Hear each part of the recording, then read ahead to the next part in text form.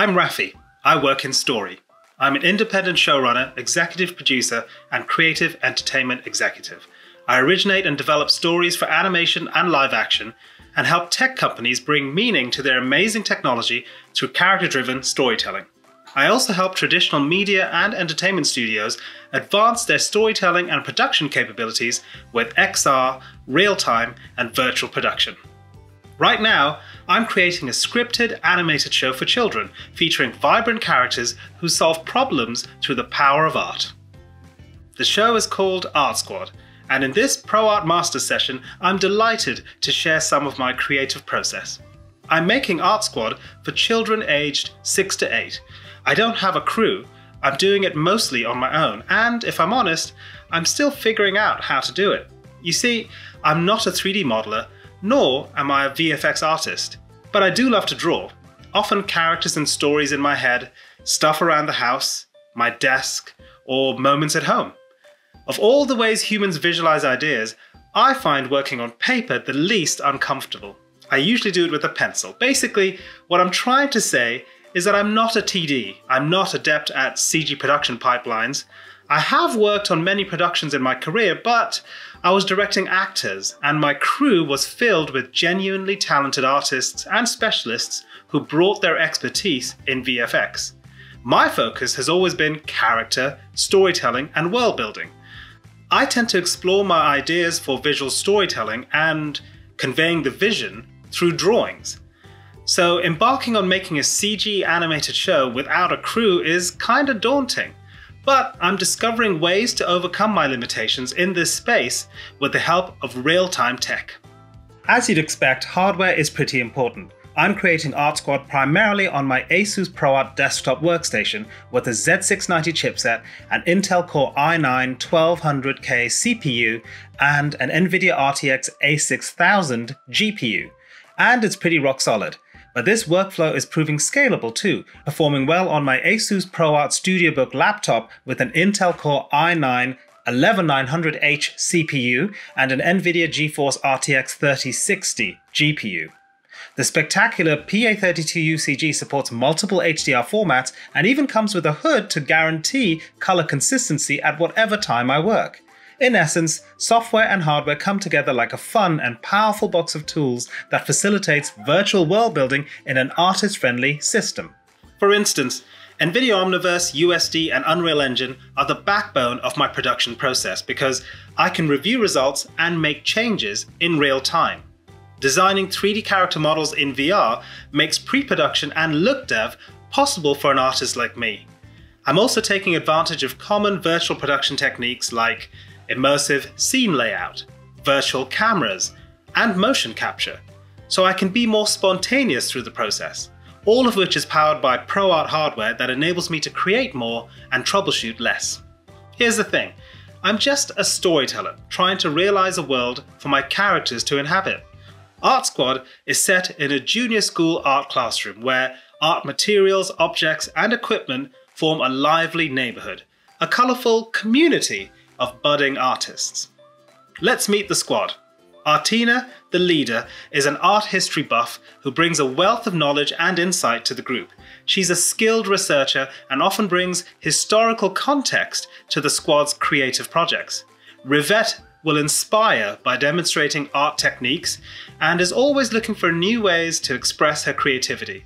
She has a keen eye for detail and a passion for experimenting with different mediums. 3D is a kind and compassionate individual who uses art therapy as a means to promote well-being, healing, and uncovering underlying feelings or concerns that plague the squad. She is passionate about the transformative power of creativity and believes in making space for everyone to explore their emotions and express themselves freely through art. A bit of a mentor character, I guess. Then there's the youngest member of the squad, Figgy, whose spontaneous performance art inspires others to push boundaries and embrace their own unique voices.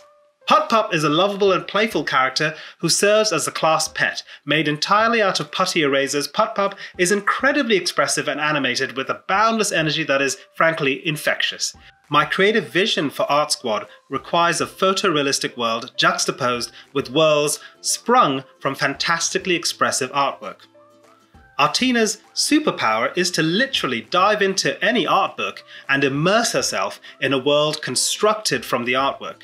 There, she meets and speaks to the artist. Experiencing the artist's worldview usually helps Artina come up with ideas to solve a problem in the real world. That's what she brings to the art squad. She's modeled entirely in VR using Masterpiece Studio Pro. Compared to traditional 3D modeling software, sculpting in VR is a lot easier and quicker. It feels like a natural extension of drawing. You also get a better understanding of the 3D form because you're immersed in the same virtual space as your creation. Hand tracking in true 3D space also offers way more nuance for an artist than, say, a flat screen with a keyboard, mouse, or even a stylus. Rivette is based on stop-motion armatures, the skeleton inside posable puppets. Rivette's body parts are a mix of metal and wood, a well-loved eraser for a head, push-pin eyes, and a single paperclip spectacle. Again, Rivette is modeled entirely in VR in the same way as Artina, but a bit more intricate. The immersive grid and alignment tools in VR are essential for modeling machine parts like this.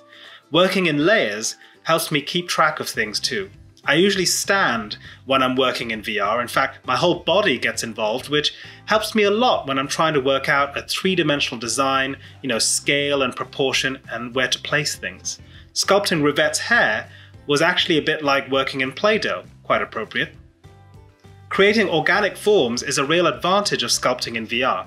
As with real clay, I lay down a rough mass, then shape it, pull it, flatten it, cut into it, and smooth the edges until I arrive at the design. Working in VR takes the guesswork out of rigging too. I simply reach into the figure and place bones exactly where they should go within the form.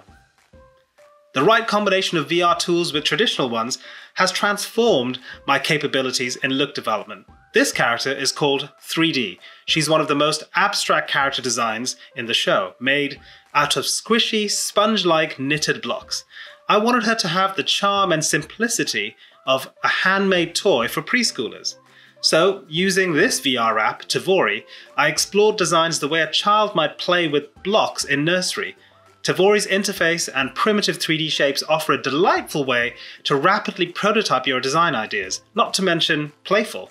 You can grab, place, stack, rearrange, recolor, resize, reshape, all very intuitively and naturally with direct control in VR.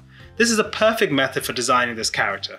The way I model a 3D character has become instrumental to achieving my intended design and ultimately the feel of the show.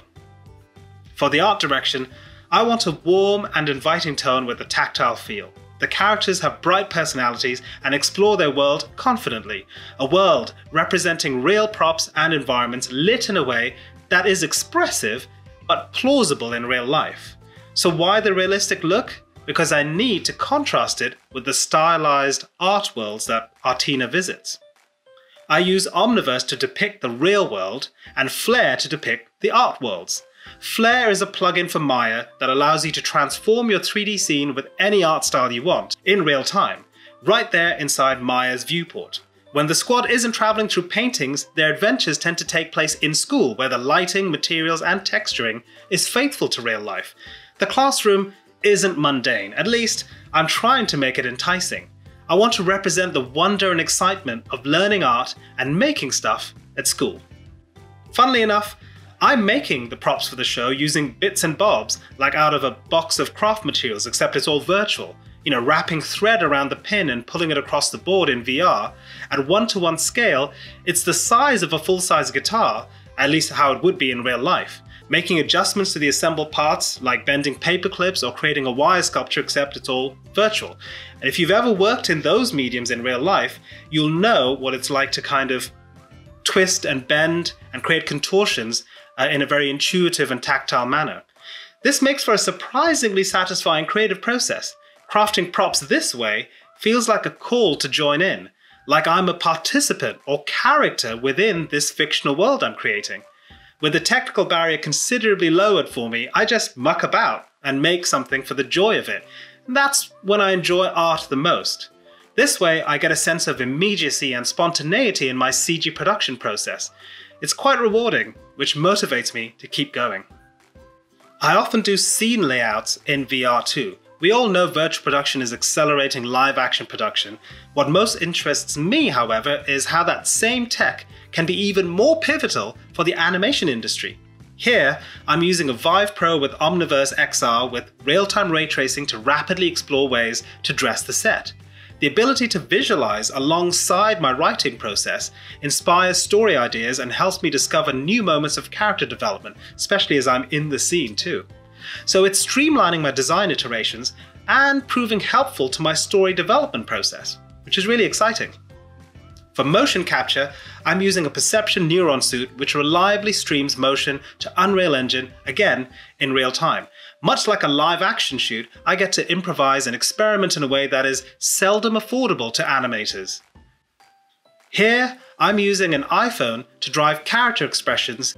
My characters might have unusual proportions, but the performer's movements can be retargeted.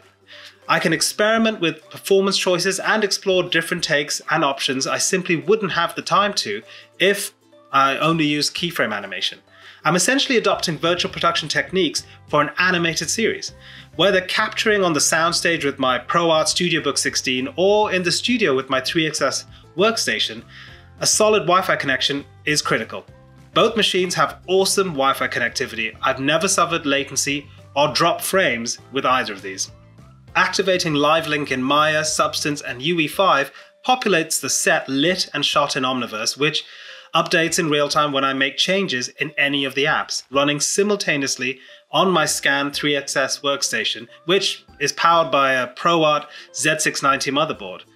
Thanks to USD and Omniverse, these apps are in a constant live state, accelerating my ability to realize this show as an indie creator. So the software simplifies the production process for me, but is only as reliable as the hardware that powers it. These apps are constantly exchanging data in real time through an Omniverse Nucleus server that runs locally on the machine. And when I connect to a cloud server for collaboration, I get excellent performance thanks to the onboard Ethernet connection. The same could be said about data transfers to my network-attached storage. The regular way of creating a CG animated show has too many technical barriers for me to enjoy it, let alone sustain a production as an independent. Creativity isn't about working for a living, it's about playing for a living.